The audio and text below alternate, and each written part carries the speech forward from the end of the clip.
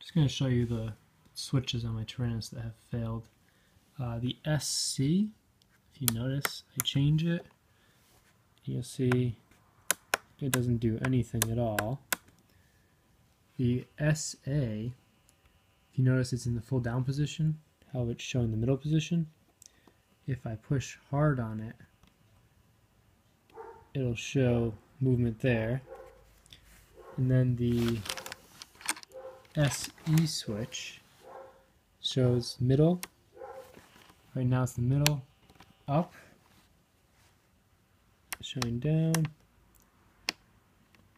This one is intermittent as well.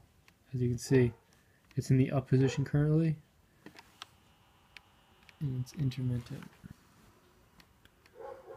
I need to replace all these switches, but it's kind of disappointing considering I've only had the radio for about 6 months.